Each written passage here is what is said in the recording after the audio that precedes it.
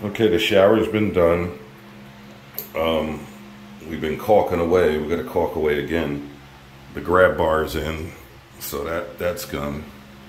And took the shield off of there. Basically got all that done. And we're waiting for nothing really. It's done. The next project is we cut this at an angle. And we put Kills 1, 2, 3 primer on here because this will wick like crazy, and we don't want to sit it on the bare floor. So what kind of worked for us before, this is sheet rubber.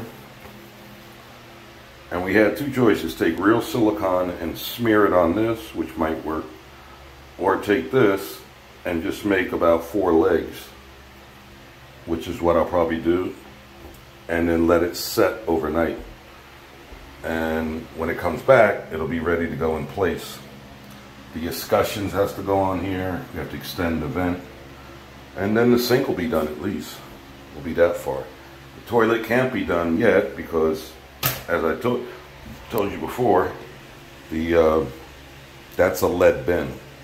That's going to the cast iron pipe, and it's not going to be there anymore. So we have to actually take it out, and it will be a stainless steel PVC flange there. So basically we got this far. It was kind of hectic dealing with the shower and all the hardware. Again, it's done finally. So we are at a point where we're waiting for this to dry. I might use the silicone method. I just want to cover it so it's not bare wood on the floor.